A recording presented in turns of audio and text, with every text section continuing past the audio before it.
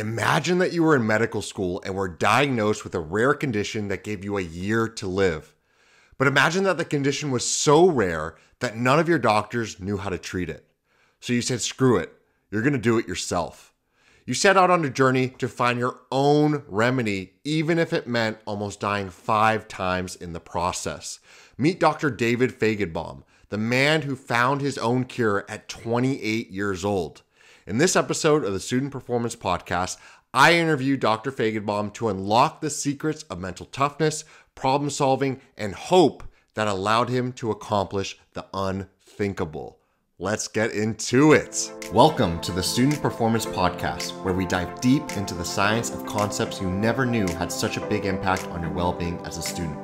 My mission is not only to transform your life in the classroom, but help you live a more fulfilled life outside of it as well. Dr. David Fajgenbaum, we are at your office at the University of Pennsylvania. This is surreal. Glad to have you here. I know. For all this time. Thank you so much for doing this. So I gave the people at home a little bit of an intro to you, but I want to talk a little bit more about what you've done in addition to chasing your own cure. So first, you're assistant professor of medicine at Penn. You're co-founder of numerous organizations like the CDCN, AMF, and a new nonprofit called Every Cure. That's right. Backed by the Clinton Foundation. You're a New York Times bestselling author. You've been featured on Forbes 30 Under 30, and you're only 37 years old. That's right. What? It's been busy. It's been busy these last 2 years. You've lived. I just snuck in on that 30 under 30. I was like 29 and like 3/4. So I just snuck in on that 30 under 30. And I think the greatest honor of all, you're the first in-person interview of the Student Performance Podcast. I was gonna bring that up. if you hadn't said it, I was gonna bring it up. So you ever look back and you're like, I mean, I'm sure you do, given your story, but you're just like, holy crap. Like, look at all I've done. You know, it's more just like, oh my gosh, it's been so busy. These last 20 years, it's just been like, sort of one thing after another. But it's been things that I've been so passionate about that I could not at the time have imagined doing anything else. It's just been a lot of sprints. Yeah, definitely. All right, so I want to start before you chased your own cure. Kind of back to college. Did you always think you were going to be a doctor? Like, was that I know you were a quarterback at Georgetown. Right. You were the beast, and I'm gonna be putting some photos up just to show people how much of a monster bench pressing machine you were. But yeah, tell me about all of that. So growing up, as you said, I played quarterback, and I just wanted to play college football. That was like my dream. One day I want to play college football, and I was always really interested in health and exercise, and I thought medicine could maybe be something that I would be interested in, but it was always football first. And then I went to Georgetown to play football. We're not known for our football, but went there to play quarterback. And shortly after I got there, my mom was diagnosed with brain cancer. And that just like changed everything about my life. I mean, it went from this, life where I was getting close to achieving this dream, and then just to be just totally devastated by her illness. And that's really when I said I want to go into medicine. I watched the way my mom battled her cancer. I watched the way that her doctors took care of her, and I just said, this is what I want to do. And so that really focused me on wanting to go to medicine at that stage as a freshman in college. Yeah, definitely. And having that traumatic event so early in your college career really could have, in addition to being a student athlete, in addition to being a quarterback where you have a whole playbook to memorize, you have all your pre-med classes, how were you able to navigate all of that? Yeah, it was really tough. And I think that anyone who's experienced a loss at an early age, and an illness at an early age, knows just how tough it is to go through that. For me, I got through it in a couple ways. One is that I knew my mom really loved the idea of me going into medicine and treating patients in her memory. So after her passing, I was sort of like energized to do this in her honor and to really, try to honor her. And I think the second part is that I learned that actually during really tough times, channeling your difficult feelings towards something positive can be really therapeutic. And so I was chasing after my pre-med courses. I started this organization, AMF, in my mom's memory for other college students, and I found that the more I was doing and the more active I could be, it actually helped me to deal with some of my grief. With the pandemic, with social isolation, with maybe people out there maybe have lost a loved one from COVID, it's really important to understand. Can you talk a little bit more about AMF? Just explain the organization, because I think a lot of people are going to be really interested about that. Yeah, my mom's name was Anne-Marie Fajgenbaum, so her initials were AMF. And we started this organization in her memory. I actually promised her right before she passed that I would create something in her memory for other college students coping with the illness or death of a loved one, and I would call it AMF. I didn't know what that would stand for. It now stands for Actively Moving Forward. Initially, it stood for Ailing Mothers and Fathers. But yeah, it's basically a support network to get college students together with other college students coping with the illness or death of a loved one for support, so peer-led support, but also community service, because as I was mentioning, the sort of idea of channeling your energy towards a positive outlet when you're really struggling can be really, really therapeutic. And so we'd go out and we'd raise money for various causes and to take on things that really meant a lot to us. So that started at Georgetown, correct? Yep. And then you transition it to all over the country, correct? Yeah, it was amazing. So, when I started AMF, I really hoped that it would just be me in a room all by myself, and that no one else would want to come or need it, because hopefully other people weren't dealing with this. But I learned really quickly there's a huge need at Georgetown, and then I also learned, unfortunately, there's a huge need all around the country. And so we started our second chapter at UNC, and then pretty quickly it grew all over the place. Yeah, that's amazing. So there's a bunch of pre-meds listening to this, and one of the number one questions I get is, how do I start a club? I'm really passionate about specific, maybe it's social justice, maybe it's community service project. What would you say would be a good first step for someone who wants to build one of these AMFs one day? Yeah, so if you want to chase after a challenge like that, I would just say number one is really ask yourself, like, what is it that gets you super passionate? What is it that like keeps you up at night? What gets you up really early? And then actually turning that into action is kind of the easy part, in the sense that, like, if you have the passion, if you have the enthusiasm, then setting up an organization is actually pretty easy on a college campus. There's people that will help you do that. Yeah. But it's really about finding that thing that you're really excited about. And I always say to my pre-med friends and colleagues that it's so important to build that resume to get into medical school, but I can tell you it's even more important and even more valuable when those things you're doing to build your resume are the things that get you really excited. Exactly. So don't start an organization to check that box. Start an organization because you get really excited about that, and then you're going to do really great things with that organization, which is going to end up helping you with all the things you want to do in your career, but don't do it to check the box. Exactly. And I guarantee you, during your Penn interview or wherever you went, you were talking with the exact same passion you were just now. And it was so authentic. And I think that when people are interviewing and that sort of stuff, they can pick up the passion. And so if I started this group because I wanted to, or I thought that this is an important need, versus like I started this because I felt so passionate about it, the interviewers can really feel that. And something I read in your book too is you obviously felt alone when your mom passed, and that no one was understood what you were going through other than your immediate family. But when you started this organization, you realized that close friends that you never knew had lost a loved one, or classmates, and that really kind of galvanized the community, right? That's exactly right. I mean, I really couldn't believe it. I really, like I said, hoped that it would just be me by myself, but it turned out that all of a sudden my roommates, our floor mates from down the hall, and like lab mates were like coming to these meetings, and they were going through similar things as me, and I was like, oh my gosh, we've been in college together for a year, and you never mentioned that your mom also had brain cancer and passed away a year ago. I never mentioned that my mom had brain cancer. And so I think it's about creating a safe space where you feel like you can share these things. And during college age and young adulthood, sometimes it's really hard to open up about these sorts of things. But I've definitely found, like, every time I've been afraid to open up and tell people what I was struggling with, and then it's finally happened, like usually I've been forced to for some reason, it's been the exact opposite reaction that I was afraid of. It's been like this incredible embrace of like, oh my gosh, we're here for you, we want to support you. So I really do encourage anyone listening that if you've got something you're really struggling with, whether it's a sick parent or something you're personally dealing with, the fear of like, oh my gosh, how are people going to handle this, or what are they going to think, is totally normal. But I can tell you, in my experience, it's never come to fruition. It's always been the exact opposite, and been so supportive. Yeah, it's always tough, opening up about vulnerabilities, and it's even probably hard to speak about that kind of stuff, especially in the beginning. Of course. But once you do, you'd be amazed of how many people are going through the exact same thing. We all feel that we have a unique story, or going through something that no one else is going through. I promise you that there's tons of people just in your inner circle that have similar feelings and have gone through similar things. So that's awesome. I thought AMF, in addition to everything you did afterward, was so cool. So let's fast forward. You graduate, and then you go to Oxford to get a master's. Yes. Now tell people about this master's and tell people how you got it done. So it was a master's in public health focused on cancer prevention. Around the time of my mom's passing, just a couple weeks before, I promised her two things. I said, Mom, I'm going to start this organization in your memory, AMF, like we mentioned, and I'm going to dedicate my life to finding treatments for patients like you, and I'm going to chase cures in your memory. And part of that vision after her passing was I really want to focus on a multi-pronged approach against cancer. So prevent cancer, diagnose, and treat cancer. And so the first step, go to do this master's at Oxford, focus on cancer prevention.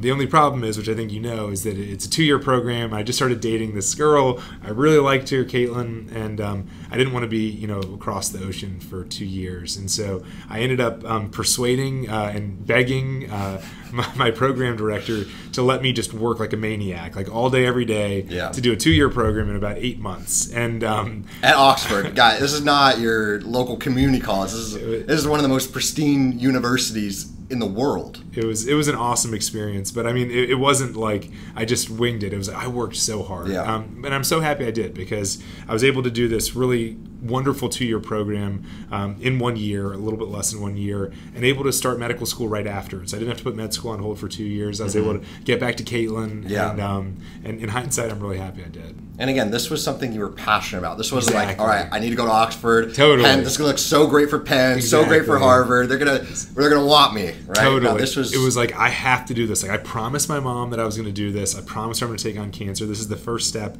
in like fulfilling this promise. And I was so psyched. And that's the thing, when you're that excited about the material, like I just worked all day, every day. You and, can't do a 2-year program in 8 months if you don't like it or you're doing it from alternative motives. No, you can't. I like loved it. And I was like, I just met up with one of my friends from Oxford this past week, and he was talking about how like, he's like, anytime I wanted to talk to you, or anytime like, it was, let's try to meet up with Dave, it was like you were constantly in the department, which is, the Department of Public Health. And yeah, I mean, every day of the week, all day, every day, I was in the department, and I'm really happy I did it. Did you play football out there too? I did, yeah. So when I was not in the department, this actually a friend of mine also played football. So they actually play American football in Oxford, which most people don't know about. But in the same way that like our rugby isn't to the same level as it is in other parts of the country, their American football is certainly, it's British American football, but it was so much fun. I loved it. Yeah, and it was probably a good, steam release. Totally. Totally. It's very different from college football. Yeah. And it's a good steam release from being in the lab, but also very different from like, Division I college football, where it's like such a business and so intense. Playing college football or playing football at Oxford was just so fun. Yeah. And again, having that team kind of camaraderie, which I think is a big theme to who you are, is, you chase your own cure, but as we're going to talk about, it wasn't just you, and it's never just you. With AMF, with Oxford, with chasing your cure, you always had a team around you, and well, that's what you're so great at doing. So now you go to Penn, right? You go through your first 2 years of didactics, right? And that was relatively smooth. Yep. And then what happened after that? So then I was on my clinical rotations, and I was like finally treating patients and doing all the things that I had really dreamed of doing. And out of nowhere, I just started feeling like more fatigue than I'd ever felt before. I had some abdominal pain, noticed some lumps and bumps in my neck. And pretty soon, those early mild symptoms started to really progress. I remember actually even turned to my medical school roommate and said, I think I'm going to die. And like, I'm not a dramatic person. That's like not the kind of thing that I would ever say, but I just knew something horrible was happening. Didn't know what it was. And so I ended up taking a medical school exam and then just going right down the hall in the hospital to the emergency department, where they started running tests. And my doctor came in my room and said, David, your liver, your kidneys, your bone marrow, your heart, and your lungs are all shutting down, and we don't know why. We have to hospitalize you right away. And over the next couple of days, I was admitted to the intensive care unit. A retinal hemorrhage made me blind in my left eye, fortunately temporarily. Oh, wow. I got full vision back. Gained 70 pounds of fluid because my organs weren't working, my liver and kidneys weren't working. And I was so sick that after weeks of this, priest came in my room and read me my last rites because my doctors were sure I wasn't going to survive. And that was sort of just the beginning. Yeah. Like that was like just in the first 11 weeks. And then it actually even got worse from there. I nearly died 3 times in a 6-month period. And they didn't even know what you had, right? Exactly. They thought you thought you had lymphoma, right? Exactly. Yeah. I thought I had lymphoma. They didn't know what I had. We're 11 weeks in. I'm having my last rites read to me, and we don't even know what it is that's killing me. Yeah. But you're right. Right around the time of sort of reaching my lowest point, when I said goodbye to my family for the second time, that was when the right test was done to diagnose idiopathic multicentric Castleman disease. This really rare immune system disorder where basically your immune system attacks your vital organs for an unknown cause. So you thought you had lymphoma, which had a lifespan of 5 years, something around that, right? Yeah, 5 to 10. So you thought, oh my God, I'm going to get this test done, and they finally get it back, right? And they're like, the nurse, I remember in your book, your nurse is like, oh my God, you don't have lymphoma, you have Castleman's disease. Yeah, and I was like, yes. And you're like, yes, and then you researched it, right? And you found out you actually have a year to live, not 5. It was horrible. So it was like you talk about the Santa Claus theory of civilization, and now it's even worse than you thought. Like, what was that moment like? It was horrible. I mean, one thing that you talk about team and how important team has been for me. My team during that time was my dad and my sisters. They didn't leave my side. My dad spent I spent almost 6 months hospitalized. My dad spent every one of those nights in the hospital room on the pull-out bed. And he's an orthopedic surgeon. He's not a stay-at-home dad. No. He just stopped everything. So he was with me every night. My sisters were with me every day. And it was probably the first hour that no one was with me when that nurse came in. It's like, what are the chances that the diagnosis is going to come in when my family, they were all taking a break or getting some food or something. First hour in months. And like you said, I was so happy. The nurse was so happy. It's not lymphoma. This is great. And then I went to Wikipedia and I saw these horrible statistics. It was 16% of patients live 5 years. Most patients die within 1 year.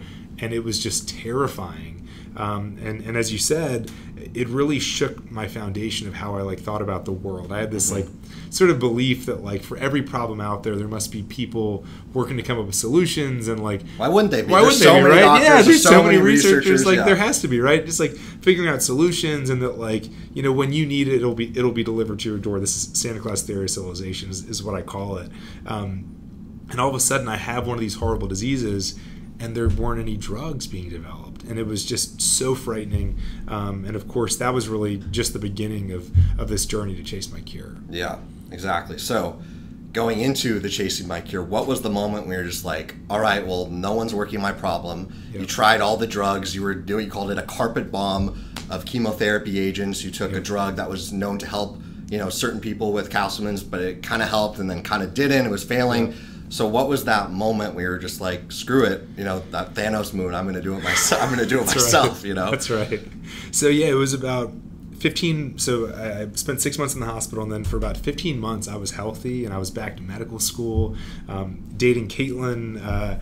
Life was going well, and I really hoped that experimental drug would work for me. And then all of a sudden I had a deadly relapse again, where I spent another month in the hospital, and that was so heartbreaking for me because that experimental drug that I hoped would keep me in remission wasn't working, and that's when I learned that nothing else was being studied. I mean, there was literally nothing else. And so my doctor explained that to me, and he's like, look, the only drug in development isn't working for you. We're going to keep giving you chemotherapy, and we're going to hope that the chemo works, but at a certain point you're going to hit your lifetime max of chemo where we can't give you anymore, and or it's going to stop working and you're going to die from this disease. And I mean, 25 years old, to hear that and to feel that, it was just it was awful. And so there was about 2 minutes of me feeling just the worst feeling of my life of this is horrible, looking at my dad, my sisters Lisa and Gina, and Caitlin, my girlfriend, and they're crying, I'm crying, and 2 minutes into it, it was all right, I know that there's a really low likelihood that I could ever be helpful in finding anything. But I also now know that there's no likelihood of my survival if I don't get involved in trying to find something. Yeah. So I'm just going to spend the rest of my life, however long that is. It might be 2 months, it might be 2 years. I don't know what it is, but I'm going to spend however much time I have trying to find a drug. And I knew almost immediately that, and I promised my dad and Caitlin and my sisters that, but I knew almost immediately that there was no way I could do it in a traditional way. Mm-hmm. The traditional way of doing research, when I was a third-year med student, so I had some exposure to it, and there was a Penn Orphan Disease Center I'd been a part of, was that you need to spend between 10 and 20 years and $1 billion if you want to develop one drug. Yeah. So like, I didn't have $1 billion, didn't have 10 to 20 years, so it was okay, well then we can't do it the traditional way. Let's really dig in on how research is done and what's like the shortcut or what's like the back door to this, or the side door. And what I learned was 2 things we could do that really could accelerate things. One, as you said earlier, is to really build an amazing team and then use the team or the community to determine what's like the highest priority research studies, and then go out and fund those crowdsourced, prioritized studies. So it's not just one researcher coming up with an idea, but one effort is really figuring out who are the experts and what are the most important studies to do. But then in parallel, it's realizing that my only way to survive is to find an existing drug, something that's already on the pharmacy shelf that I could repurpose. And so then the mission became, can I figure out what's going wrong in my immune cells? And then can I figure out, is there a drug at the pharmacy that can reverse whatever I'm figuring out has gone wrong in me? So you're on this journey, and like you said, it was an unconventional way. Yeah.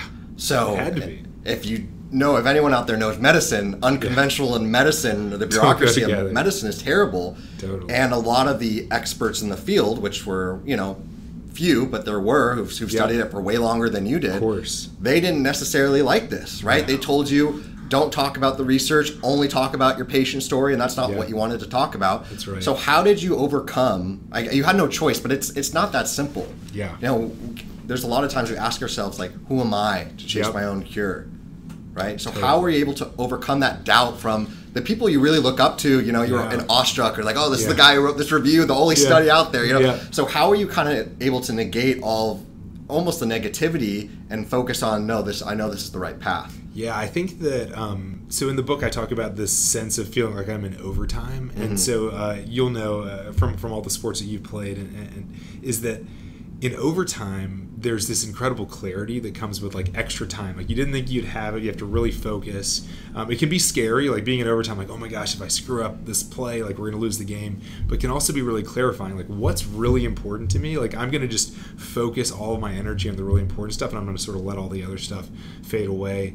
And that's how I felt ever since I had my last rights read to me. I have this like extra time where I've got to make the most of it. It can be scary at times, but it can also be really clarifying. And it's really clarifying. Like when your goal, and again to use like the sports analogy, you're in overtime and your goal is in front of you, and that goal is to find a drug for yourself. And there is someone in the way. Yeah. And like they're telling you can't do it, and they're even like actively obstructing you. Like you will do anything in your power to get to that goal, right? It's this incredible focus that comes with being in overtime. And so, one approach is to like say like, I'm not going to work with you, like you're obstructionist, like you're just, you're either with me or against me. But I think that I had learned enough from my time playing football and also from my time growing and leading AMF that like that's not actually how you solve a problem like that, right? You have to figure out like how do you bring these people along? How do you help them to see the vision that you're going after? And so I think it was the focus and the clarity of like I have limited time left that's going to make me figure out any solution. And then it was the experience from other leadership experiences where I realized that like bulldozing is not actually going to get me there. First off, I'm not going to bulldoze these people, and even if I wanted to, like it's not going to be productive. You weren't the beast anymore. Yeah, I wasn't the beast anymore. The only way I'm going to get there is to figure out how do I bring them along. And so, one of the things that I'm maybe most proud of is that like those naysayers who, if they're listening to the podcast, they'll know who they are. Those naysayers are like actively part of our army right now. Like they are like, we are shoulder to shoulder. We are fighting this disease together in a unified front. And if you told me that 10 years ago, I would have said no way. But really, they've really come around, and we've made incredible progress that none of us could have made on our own, right? It's only because we worked collectively together.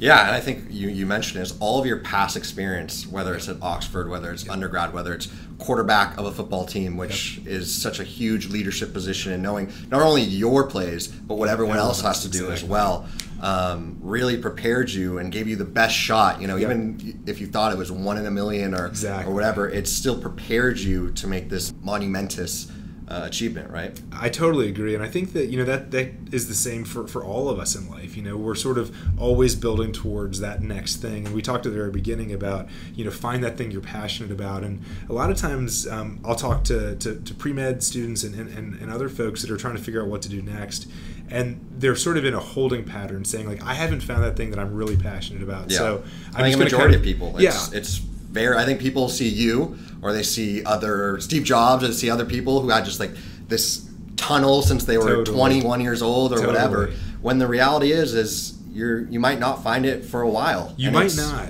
and a lot of it is through the work that you find it. I agree, but what I will say, and I 100% agree with that, is that when you find that thing, the best thing you could have done when you find the thing you were so passionate about is to have experience chasing after other things before that. And so what I say to people is that, like, try to find that thing that gets you up early in the morning and keeps you up late at night. But if you don't find that exact thing yet, like, find the next best thing that gets you, like, kind of amped up, and just start chasing after it. Because by the time, because in the process of chasing after that thing, you're going to pick up those skills, you're going to learn those things. So that way, when you get to like the prime time that you're like, you're ready for this, right? And so I think for me, it was, chasing after AMF and doing this other work meant that when like my life was on the line, I could sort of lean on those tools and those skills I learned previously that could help me with it. Yeah, exactly. Another great quote you had in your book that I also had a very similar mindset until kind of life kicks you on the ass is that you have the mindset of, if I do the right thing and if I work hard enough, everything will work out. Yep. But it doesn't. It doesn't. That's not. You can work harder than everyone else. Yep. You could be more qualified than everyone else. You could have worked as hard as humanly possible, but it still can't work out. Sometimes doesn't work out because sometimes the situation is unwinnable. Exactly. But all of that experience you gain in the process, all the hardship, the overcoming of hardship, will help you along the way. And you being able to overcome your mom passing, who you're really close with, who had a really big impact in your life. I'm a mama's boy. I'm lucky enough to have my mom with me. But very proud of it. Yeah. But that only helps you, to be able to deal with those feelings of despair. And like you said, to make a productive, movement towards action probably really helped with the Chasing My Cure. Absolutely. And I think you're so right. There's times that are the things, are unwinnable, they feel unwinnable, but if you can remember that the things you did to get to that place, though they may not have gone how you wanted them to go, they're going to help it the next time. I remember we won the state championship my sophomore year of high school in football, and we lost my junior and senior year. And I remember senior year in the locker room, there was like this sticker on the wall at our opponent's locker room, and it said, "No excuses, no regrets." And I remember getting so frustrated because I was like, I don't have any excuses, I don't have any regrets. Like, I did everything possible for this, and we still didn't win. And so it's like, that happens in life. Like, you can have no excuses, no regrets. Like, you literally went all in, you did everything, and you still don't get the outcome. But I'm so happy I put all that time into training, because I really do think that a lot of the things from training for football, I think, really helped me in how I've tried to prepare to take on diseases and build organizations. So you don't know when that's going to come in handy, but it's going to come in handy. Yeah, you're just going to have to learn to live with, I did everything I can, I have no regrets, and that's all I can do. A lot of things, more things than we think, are up to luck and are way out of our control. But as long as you say, I did everything humanly possible, I left it out all on the field, that's all you can really ask. And sometimes when people realize this sort of feeling that a lot of things are out of our control, that can lead them to stop taking action. Because hope is the ultimate inspiration for action, right? If you don't feel like you have any hope, you don't feel like you can get out of your neighborhood, you don't feel like you can get further education, you're not going to take the steps to do it because you have no hope, right? And so I think that it's important to recognize that things are totally out of your control, but also know that some things are in your control. And so in my case, like with my disease, it was a 0% chance I would survive if I didn't do anything, and it was like 1 in a million if I did do something. And so it's like, it's still not a good chance. Better odds. But like, it's like Dumb and Dumber. Like, so you're saying there's a chance, right? It's 1 in a million, but it's better than 0. And so I think that, that hopefully is enough to keep you going. Exactly. So coming back to like I said, you dealing with the feelings of despair with your mom and taking action. Also, you said one line that really resonated with me is when you used to work out with football, you used to be on the field puking, working your ass off until you couldn't anymore.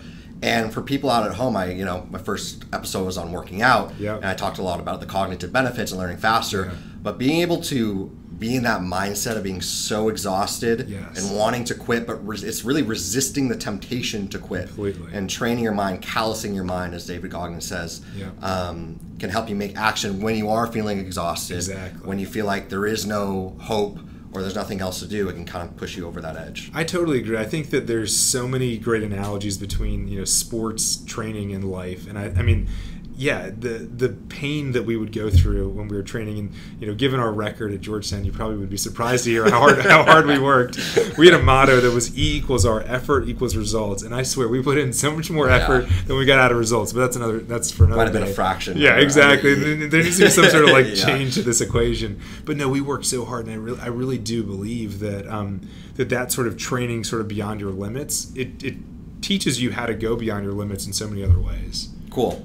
So talk a little bit about what actually happened with finding my cure and how you've used that kind of methodology to what you're doing now. Sure. So made that commitment to my family. I would dedicate my life to finding a treatment, built this organization called the Castleman Disease Collaborative Network, and then really began to dig into what's going on in my immune system, and is there something that I could take, an existing drug that could fix it. And made a lot of progress over the course of the year, but then I relapsed again, and again I almost died. I spent about a month in the hospital, and during that hospitalization I was so distraught because it was, oh my gosh, I worked so hard for the last year, did everything right, and we didn't get a drug. We tried a couple, they didn't work for me, and I'm sitting there looking at my fiancée Caitlin and just dreaming about being able to make it to our wedding day, but knowing I didn't do enough to make it happen. And because the doctors didn't think I would survive, none of us did. And I remember just being so disappointed, but really feeling like if I could just get one more shot, just give me a few more weeks, please, just a few more weeks. And so somehow I survived that fifth one, which just really didn't think was possible. But lots of chemotherapy helped me survive, and that's really what helped me survive all of my relapses, was a combination of 7 chemos. But once I got that window, I remember the moment I started even just waking up, I had my sister next to me, and I told her I was too tired, I couldn't even lift the phone because I was still so sick. But I had my sister next to me, and we started going through what are all the hospitals that have my blood samples, my lymph node samples, and my medical records, and let's just start calling them. And fortunately, I'd been storing blood samples at Penn in the weeks leading up to that relapse, and so she started calling these hospitals. We started getting samples and data sent back to Philadelphia. So once I got out of the hospital a few weeks later, I was back to Philly, and it was in the lab all day, every day. It was back to what I did at Oxford when I was in the department all day. I was just in the lab all day. It was, back to the training days from Georgetown, where it was just fight, and did a bunch of research on my own samples and found out that a part of my immune system called the mTOR pathway, which is a really important communication line for your immune cells to communicate with one another, it was turned on into overdrive. And the greatest thing about that result, and I remember being so excited to see it, is that there's a drug that already exists that's really good at inhibiting that communication line. So if it's turned on way too high and that's causing my immune system to go crazy, and there's a drug that turns it off, maybe turning that thing off is going to help me. Yeah. Importantly, that drug wasn't made for Castleman's. It was made for kidney transplantation, but it had never been used for me. But I started testing it on myself, and it's been over 8.5 years. I've been doing great. I'm in remission on this drug, and now I'm on this mission. I joined the faculty at Penn, and I'm on this mission to do this over and over and over again, and ask the question, how many drugs are at your neighborhood pharmacy that could be a treatment for you or someone you love?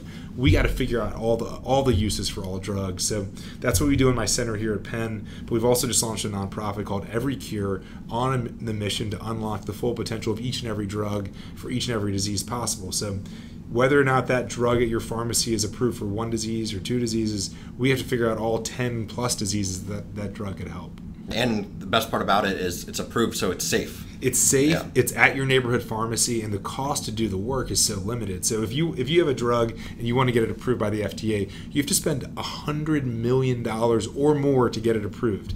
If you have a drug that's already approved and it's at your pharmacy, all you have to do is to do a limited size study to prove that it works, and you can start patients on it within days, right? Not decades. And so I'm so excited about it. Just to give to you and the listeners sort of a scoping here, there are about 3,000 drugs that are approved by the FDA, and they're approved for only about 3,000 diseases. It's just about 1 to 1, but there's 9,000 more diseases that don't have a single approved drug. And so the goal here is to say, of those 3,000 that are approved, let's figure out all the other diseases they can be used for. And there's a lot of precedent here. There's actually a lot of drugs that have been repurposed. So some of my favorite examples are a drug called thalidomide that was initially this horrible drug that caused birth defects. It was taken off the market, and then some researchers were trying to figure out, why did it cause those birth defects? Well, it turns out that it's this really good anti-cancer drug. And so it went from like this horrible birth defect causing morning sickness drug to being a life-saving cancer drug. Another one's Viagra. We all know, Viagra, its general use, most people don't realize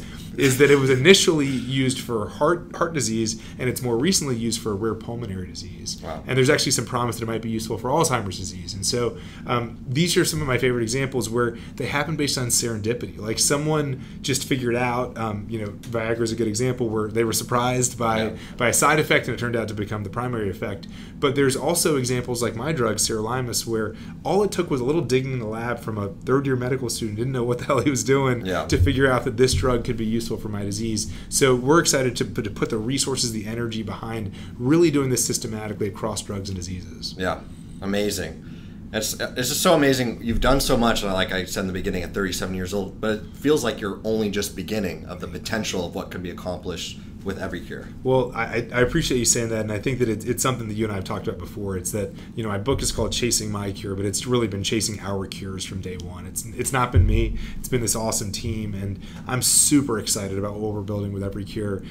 We've got a bunch of pharmaceutical companies and data science companies that are donating data, donating assets to help us out.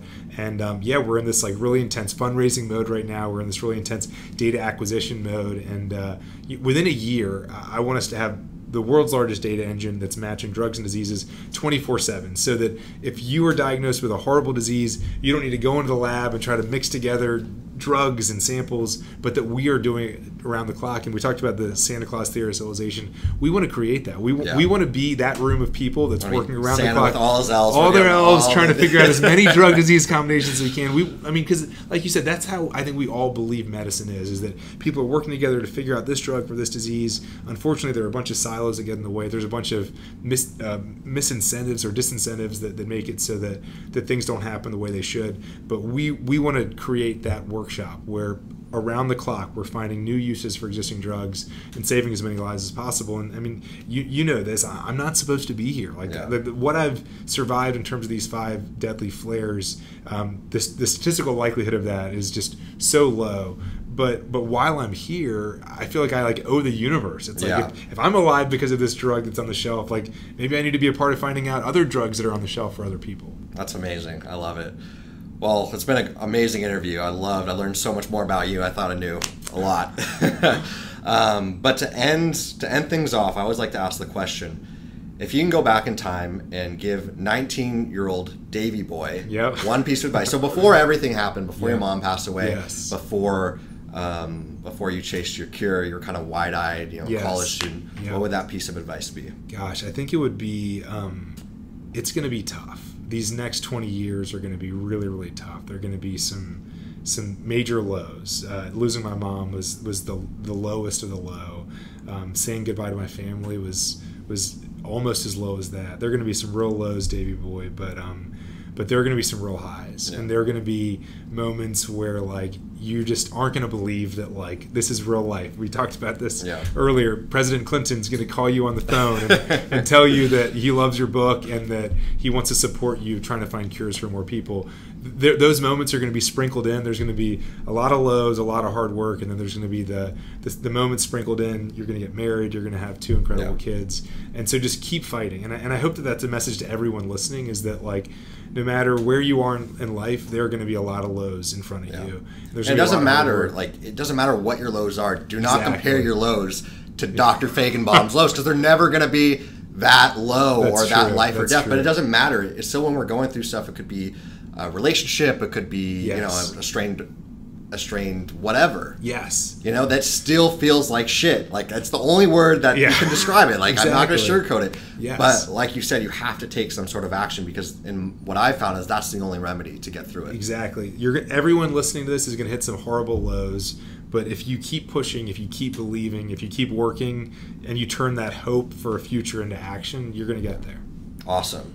So I want to end the interview with you reading a newspaper clip found in your mom. Do you have it with you? Yes, I got it right here. It's in my wallet. Awesome. I keep it with me everywhere I go. Yeah, I didn't know if you had it memorized or... No, I keep it with me everywhere I go, although I do have to say that I am terrified one day of losing my wallet and then potentially losing my prized possession. Here it is. So shortly after my mom passed...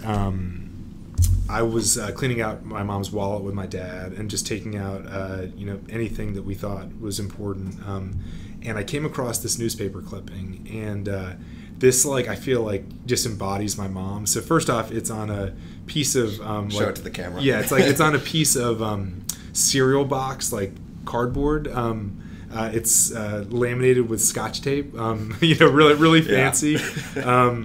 But it's got this really powerful quote. And so I think it represents my mom in so many ways. One, it was literally on her. She never told me it was. I'm holding something that she used to hold, 20 years ago, which, of course, is incredibly powerful for me. But also she was this, incredibly understated person who was just, always about, doing good, helping people, and, never wanting any sort of recognition. And so I just feel like this, cardboard box newspaper clipping is just such a representation of her. So it's a quote from Pope John Paul. It says, he said it best in his address to the youth in Camagüey: "Dear young people, whether you were believers or not, accept the call to be virtuous.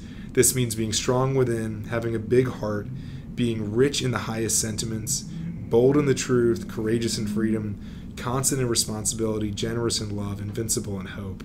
And this just hit me so much, because it was all right, this was my mom's. It's now a message that she's passed on to me. And it's all about it says whether you're believers or not. Who cares what your faith is or is not. That's not the issue. It's what you do with your actions. Accept the call to be virtuous, being strong within, doing the right thing, bold in the truth, courageous in freedom, constant in responsibility, generous in love, invincible in hope. And I'm so glad you asked me to pull this out, because it just makes me feel so happy to think about who she was, the kind of person she embodied. And there are chapters of AMF all over the country right now, and no one even knows who my mom is. They don't know AMF, but her love, her life, it continues on. And I just think this is such a cool embodiment of it. Wow, what a perfect way to end the interview. I'm so glad you asked about that. Well, thank you so much. This has been incredible. Oh, thanks so much, Brent.